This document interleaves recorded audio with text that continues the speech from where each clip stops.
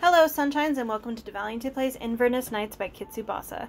This visual novel was part of Ichio's bundle for racial justice and equality. In this queer, supernatural historical fiction, you are introduced to Tristram, a simple tailor just trying to survive, hiding his true feelings and his special powers in 1700 Inverness, Scotland. Warning: this video features homophobia, graphic imagery, and depictions of abuse. Discretion is advised. Now, without further ado, let's get started. A knock comes when my elbow deep in petticoat. Wow. I've got my hands full. There's no lock. I hope you're excited. The robe fabric is lower grade, but just as old. Oh, look what you've done! I didn't think you'd be able to center the designs on the scallops. Then why add that to her specifications? I want to check the fit before I start attaching the frills and the trim. Right, a moment to take this off. I'll leave the fabric by the armchair. I don't want to interrupt you while you're concentrating. Yet you are anyway. Yeah, you are anyway.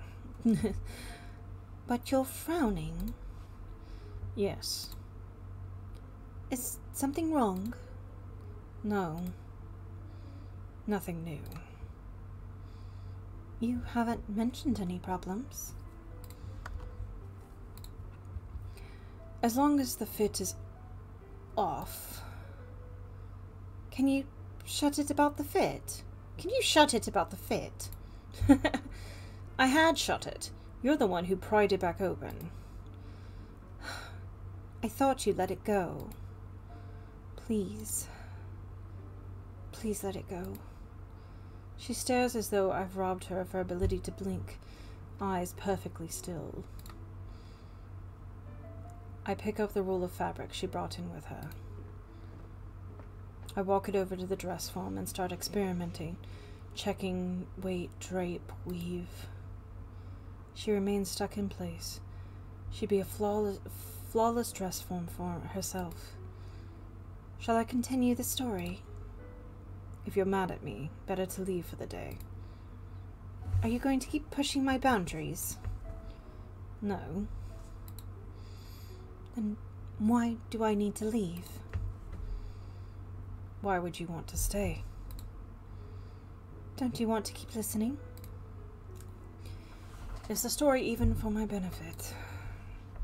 She pulls her pink petticoat back around her waist and takes a melodramatic breath. The trio neared the port of Thessalonica, the first major destination within Greece, well westward of the Constantinople, but still shadowed beneath it. Fairy, Mariana, and Sinbad sailed through a gloomy day, gloomier than the Mediterranean should ever be. So gloomy, in fact, the weather was better described as a storm. The wind whipped at the ship, battering it over the waves, back and forth, slanting along crests and sinking into the crevices between them. Mariana was shaken to the point of sickness. Fairy and Sinbad were beaten and exhausted, trying to keep their little vessel under control. The shore finally rose from the sea. The branching brown fingers of the docks were an inviting sight. Sinbad took their invitation too early. His fashionable silk slippers were crafted for social traction, not the functional kind. Slipping along the deck, he failed for a hold. The rigging, while happy to catch those who didn't want to be caught, seemed to be writhed in his hands. At hip height, the bulwark was also unhelpful.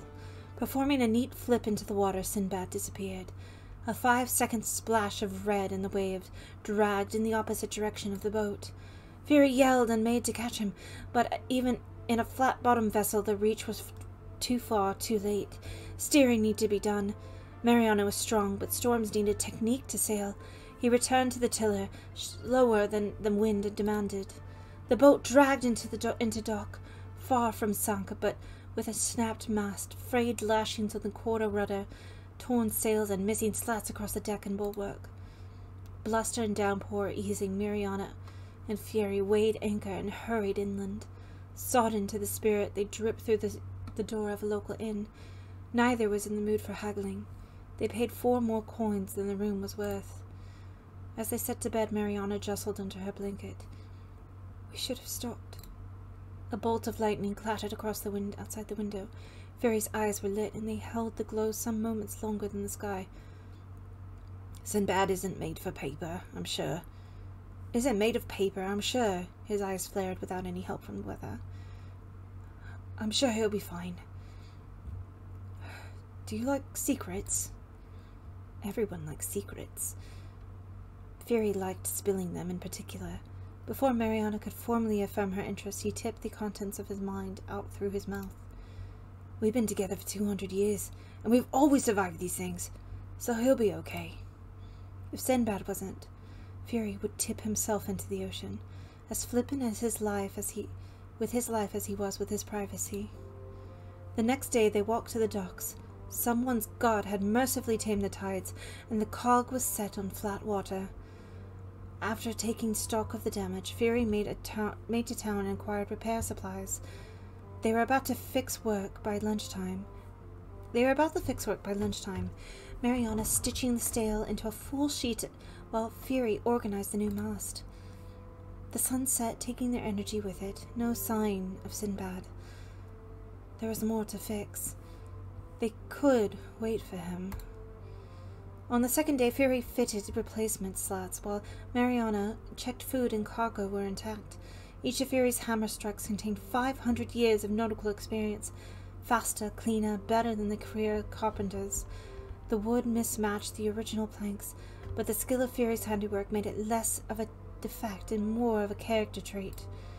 In the afternoon, they went to Thessalonika's marketplace and traded for a leaf of castor and pollux. It gave them another hour of productivity, banging it into place above the cabin door. Procrastination is harder to decry when it involves work. There was an hour of sunlight left. Aw, cute. Fury and Mariana sat on the end of the dock. With the ocean so flat, any movement on it should have been invisible. There were gulls above. There were fish and cephalopods below. There was nothing between, no creature or criminal in the median. The only castaway from the storm was a grey cloud, splaying across the sky. When the stars came out, they went in. Heh. No weather, no waves, no footsteps in the dark. Fury spoke in a whisper. I don't think he's coming back. Mariana allowed the thought to slip by. I heard there are Byzantine forces arriving here in 2 days. Fury's concerns voiced. He rolled over and closed his eyes. The rain began again. Mariana counted lightning strikes until she reached sleep. The third day, they boarded the cog. Mariana had to be taught how to hoist the anchor and lower the sails. Yanking too hard, she detached a few lines of the rigging. An hour had to be spared instructing her on how to retie them. Thessaloniki pressured the departure with the weight of boredom. Mariana finally understood the knots. Maybe they could lose the rudder? Before the pair could create a new delay, impractically gentle footsteps padded behind them. His jacket held on to some of the water. His hair was messy. His pants had sunk. His eyes were buoyed with happiness. You waited, he said. We had repairs keeping us. Fury embraced him tighter than any ocean could and hauled him aboard. What's your excuse? I came ashore miles off. I had to walk in the rain. I'm famished. By Mariana's checklist, they left for Athens with all the cargo in its place. 24 soldiers took the town behind them and made their way to the portside inn.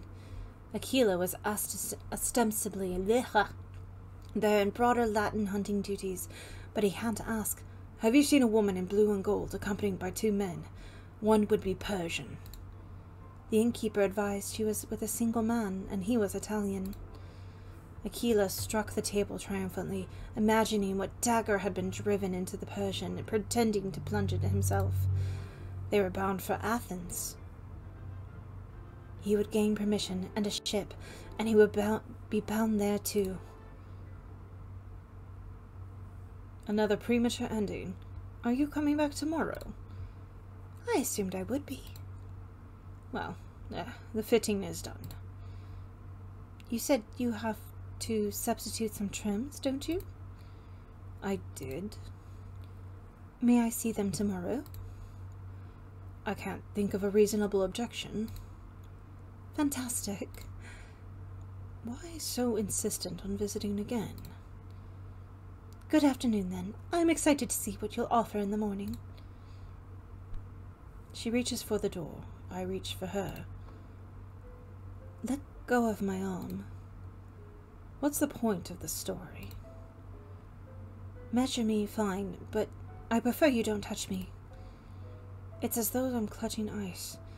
The shafts of bone beneath my hand are too close and the flesh too cold. Tristram.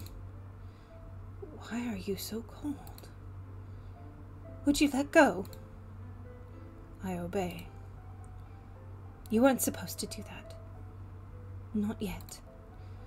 Another one of her exaggerated breaths. I've never seen her taking any other kind. Ask tomorrow. The door closes. Shell is gone. I work through the night to the morning and its questions. She knocks as a courtesy. The door swings open. Her limbs are loose and her head is hanging. It takes her a moment to string herself into composure. Beautiful. Strange. Thank you. Compliments make these blisters worthwhile. Your fingers weren't calloused before. The details require a small needle than my norm. Different stress on my skin. I'd apologize for saddling you with such an odd job, but I figure I'm paying too much for that. Why tailoring, anyhow? Not the profession I'd see you in if I saw you on the street. Due to my size.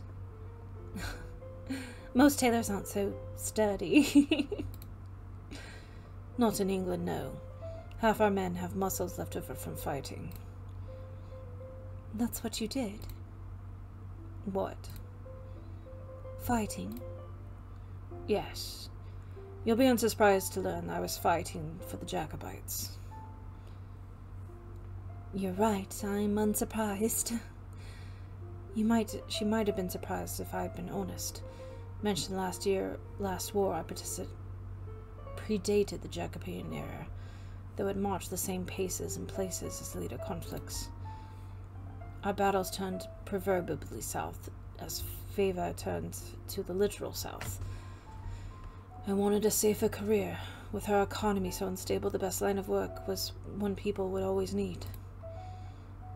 No love for sewing? I like it enough. You learned drafting, draping, and mantua making just because you saw money in it? Given how much you've paid, would that be so wrong? As long as it makes you happy. Happy.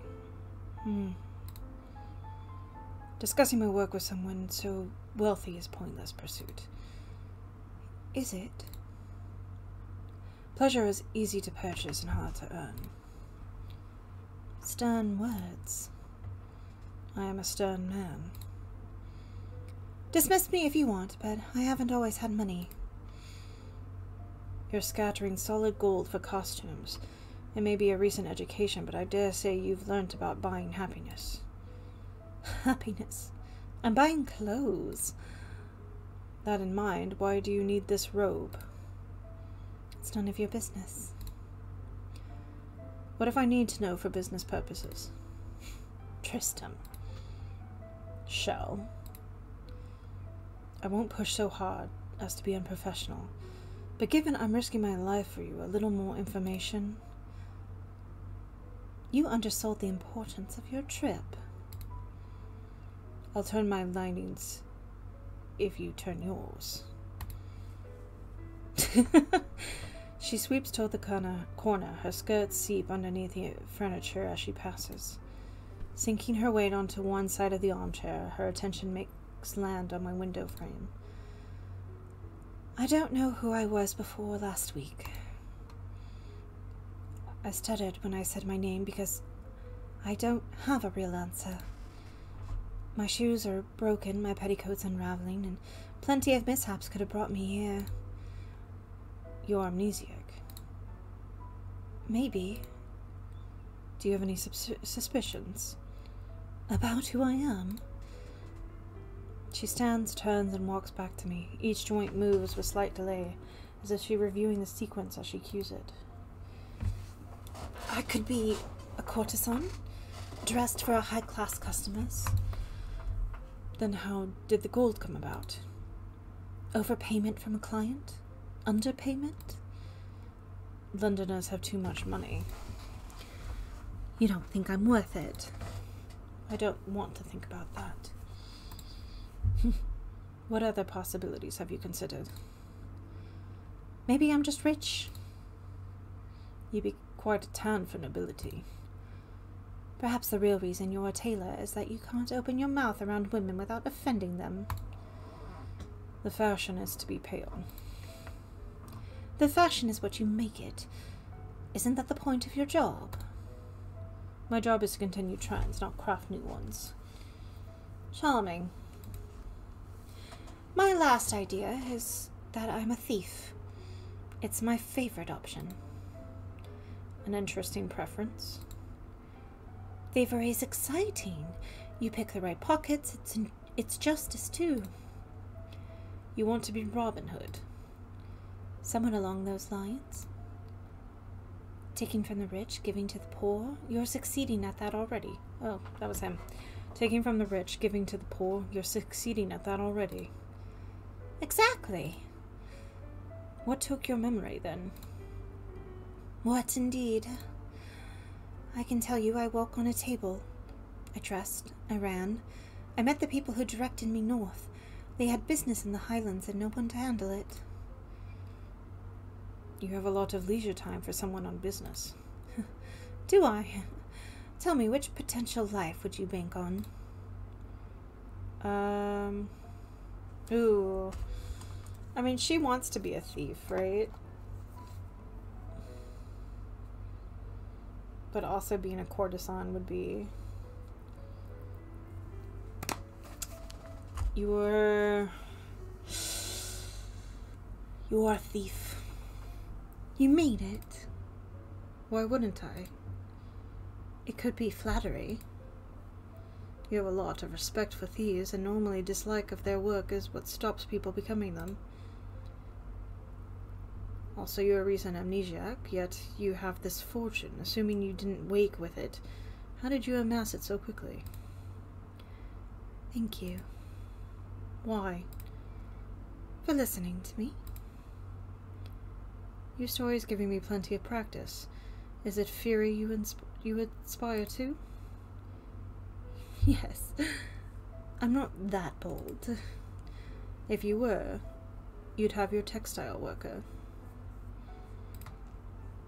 You're offering to be my Mariana? I'm saying I understand her.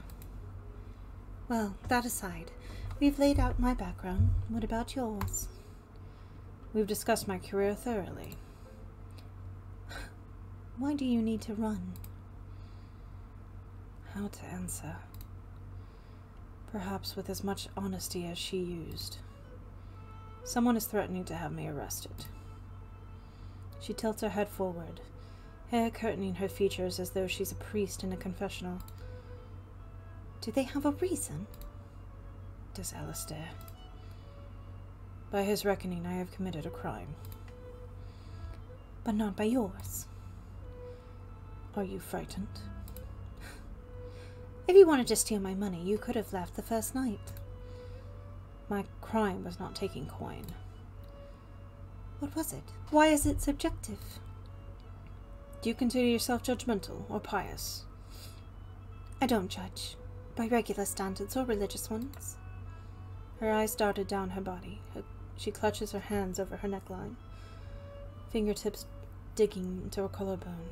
Her fear recedes inward. I try not to judge. I'm planning to leave town anyway. I have the funds. Nothing to lose. Trust to gain. He's accusing me of sodomizing him. I guess the question isn't whether or not you did. Does it bother you? No. I advance on her to ensure her response wasn't contorted by the distance. No. I have no issue with you being that way inclined. Why not? Her eyes are still.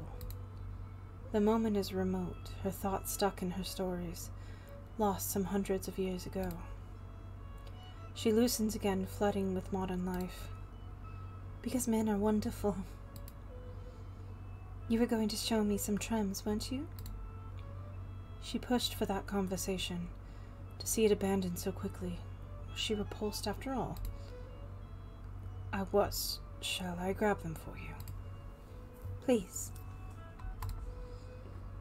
Over to the cupboard where I keep my sheets of samples, where I keep my secrets. Whenever I buy a new trim, I clip a section off and sew it into the canvas sheet. I fill each sheet with perhaps a dozen trims before starting anew. The links stay coiled in another cupboard. The less I touch them, the better. Avoids them tangling into inscrutable balls of color and clash. I take out 4 sheets and leave the 5th behind. All the trims on it are running too low, too old to purchase new segments of. Pattern trims are skipped these days. Plain trims can be dyed and replicated. Brocade, tulips, and bias cut taut and harder to repeat. Here we are. Thank you. Picking up the first sheet, she skims a finger over the offerings, moves on to the next. Her face is blank until the 3rd sheet. Her finger settles on a silk ribbon that is repeating teal and green triangle design. This would work, wouldn't it? I have some plain trims that run a similar color. I'll pair them together. I return to the cupboard to find them. There's an uncertain noise. Does it make you anxious, knowing he wants you dead? I saw the case. You saw the case I packed. Were you together? 4 years. Why now? We had to fight. I'm sorry. He was a stubborn, insufferable man, circumcised, conspired.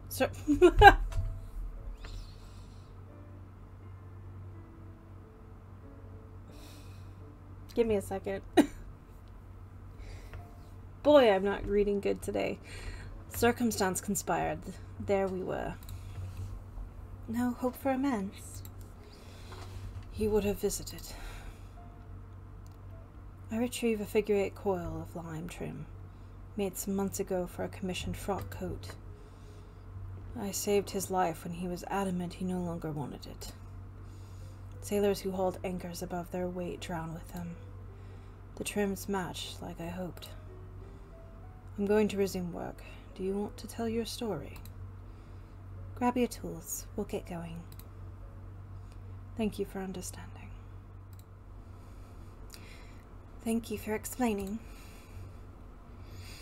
The sun lurched from under the clouds, dimmer than they had remembered it. The city of Athens was equally disappointing. Fury trudged through the muddy streets, deflecting most attempts at conversation. I hate coming here. There's more decay every time, he eventually said. With the remaining coin in pocket, they hunted for a haberdasher. If they made dye, sewing embellishments available to Mariana, they could resell the fabric in less conspicuous forms than the current bolts. The market, the agora, Vera insisted, feigned life. People, traders, just enough activity to call it a crowd. Supplies were easy to find. So was an alley of gambling brigands. Fairy's focus flicked from dye to dye as he moved toward them. One stood to warn him away, only to warn him instead, smiling as he saw his face. Porphyrius! You haven't aged a day! I'd say the same, but I can't see your face under that beard, Luciano. What a place to meet. I'm returning to Venice in a few months. Mariana had stalled at the mouth of the alley, with fury disappearing down the throat, slapping backs and whooping at bad rolls.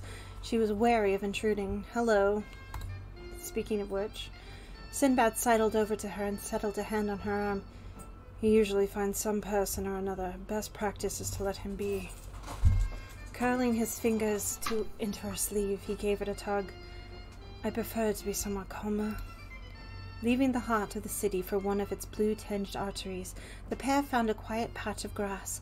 The ground was damp, but with so many layers of clothing it didn't bother them.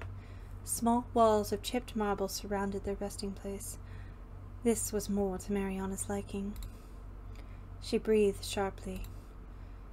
"Is something wrong?" Sinbad asked. "There are questions I want to ask Fury.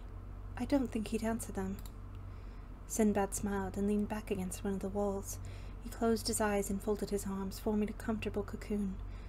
"I'll explain as best I can." She breathed slow. "Why take me with you? I know I asked. Why go along with it?" Fury isn't picky. It's more interesting to say yes. Sole time he denied passage was a Roman friend prone to mutiny. "Why wasn't he worried about you until 2 days after you went overboard?" Believe this or not, and I won't be offended if you choose not, Fury and I aren't normal people. Theft and adventuring aside, we're immortals, sort of a sort. Witches? Nothing that bad. I couldn't explain to you why we are who we are, how we are, but we are, so we try to make it interesting. Of course, his idea of interesting involves more heist than mine. Do you dislike his extravagance? No. It's what I love most, and he needs someone to temper it for practicality. I do that. I handle the rigging, I keep the books balanced and the maps dry. We sail happily. Was breaking into my work your idea or his? Mine, initially. I thought it'd be profitable.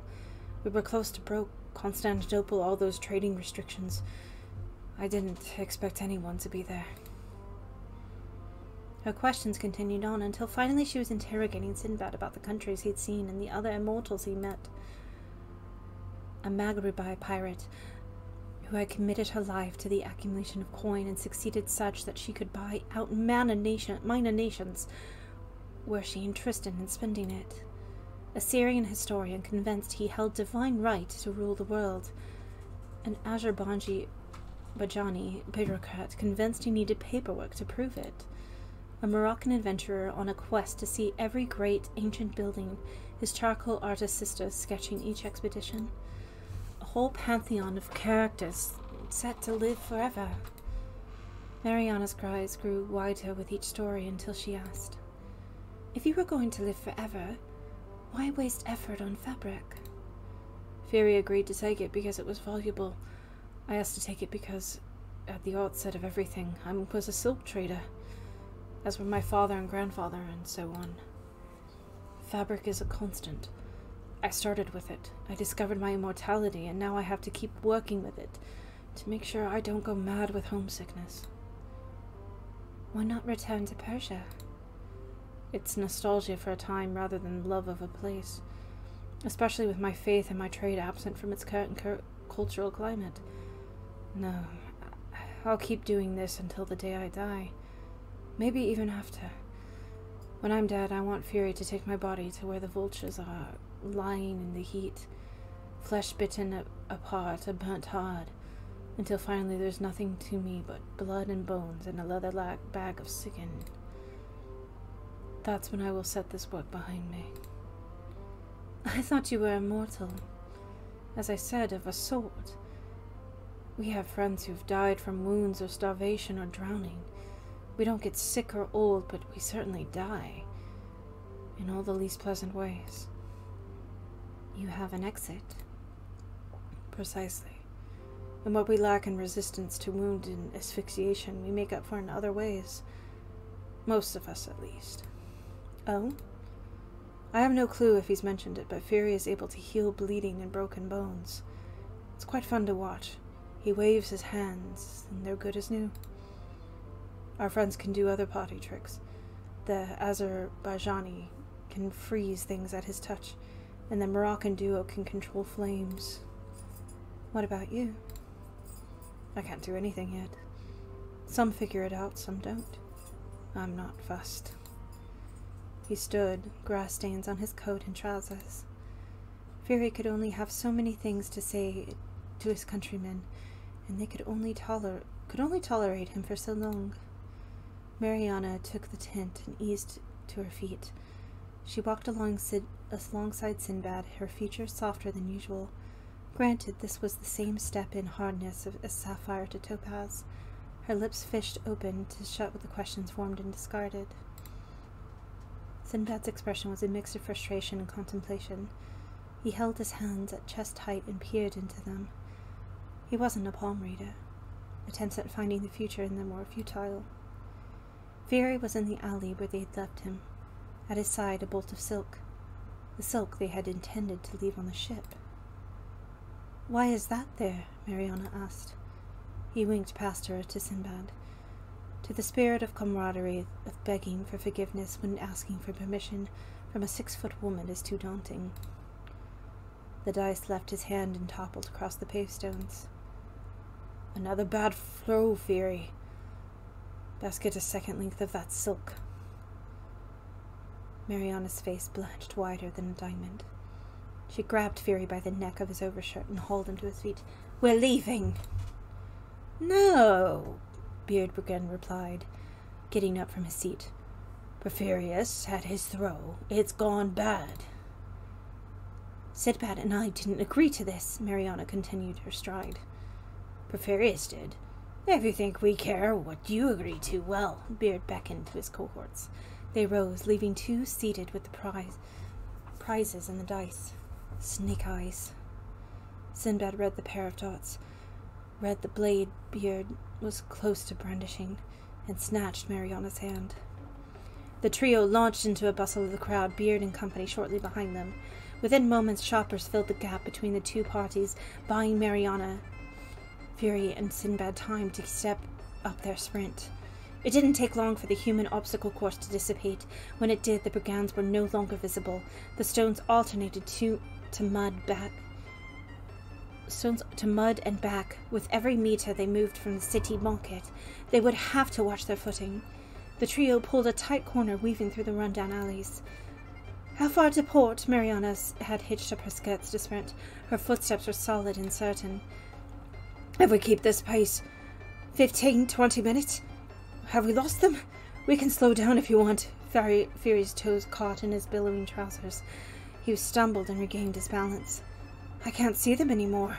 So, the tip of Sinbad's shoes dug into the mud. His other foot, unable to balance, slid out behind him. He flopped forward like a puppet with cut strings. Muck oozed in the creases of his face. He writhed, caught between 2 twin urges to panic and stand. Mariana bent and offered her arm as a climbing tool. Sinbad accepted. Stabilizing, he pulled off his shoes and threw them over his shoulders. "Twice is enough!" The sprint picked up again.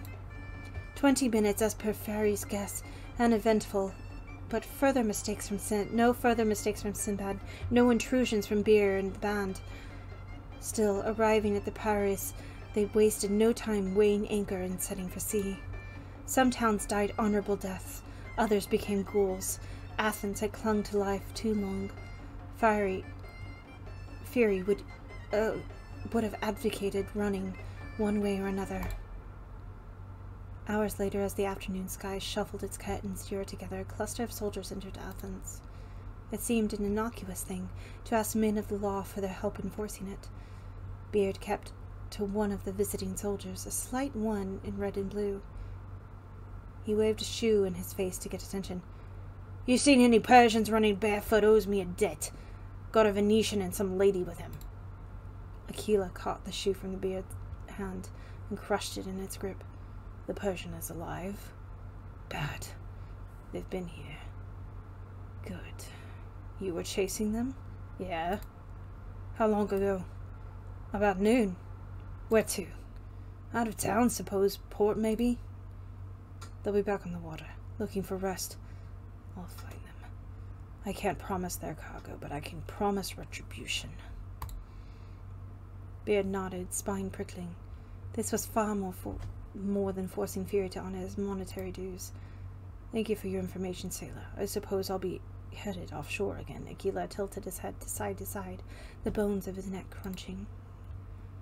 Offshore, yes. Offshore to Salamis Island. Shell. Yes. You say the story explains how you got the silk. I suppose it's factual. Is everything about Fury true as well? You're listening. Can I have an answer? It's real. His hands would glow pink. Any damaged skin between them would weave together. Actually, I have a confession. I thought you were excited to discuss the story. We need to discuss me now. You asked why I was so set on telling this tale. It's because I think you have the same skills as Fury. 775 years. The only people who knew were people I told. One day someone had to figure it out independently. I was afraid this moment would arise from a witch hunt. I was afraid I'd need to deny it. I lift my hands to hers. A white light fills the space between them. A pallor I never considered eases from the surface of her skin. A waxy film lifts from her eyes. She chokes and lurches away. Her fingers curl into her necklace, slide to her chest, press against the space between her breasts. Wait for a beat. She holds her palms in front of her. I had only intended to show her the glow. You're real. He was right. How did you find out? After Culloden, a noble met a tailor at the crossroad, sat beside a pile of bodies. The tailor required help retrieving one. It had soapy skin and a face full of maggots, but the tailor repaired it. He went his way, and so did the noble. The noble told his family the story. They told their friends. Somebody told me. Why play coy? Imagine someone walking in from the street and asking if you're a witch. Why do you care? You're young, you're healthy. Am I? Give me a real answer. I've gotten ahead of myself. I have to go. Keep working. I'll be here tomorrow. She slams the door. Her feet tap the steps, the street swallows them. Into my armchair I topple. It would be easier if the holes were opened and each other's claims leaked, like Sinbad's porphyrius, like a boat at the bottom of the ocean. Aquila advances consistently enough that the trio are doomed to confrontation. Confrontations with higher powers never end clean. Am I alone? Shell said Sinbad said there were others. Claims twice removed. What if I was wasting my time in this country, on this island far from the world? Should I have gone offshore? Thank you for joining me as I played Inverness Nights by Kitsubasa. The new episode will be out shortly. If you enjoyed what you saw, please leave a like, a follow, and ring that notification bell so you know when the new episode drops. Also, don't forget to check out the link to the completely free Discord server to chat about games and whatever else is on your mind. Let's keep the comments chill, so no hate or spoilers, as I'm not above removing those comments and the people who make them. That's all for now, folks, and I'll see you next time.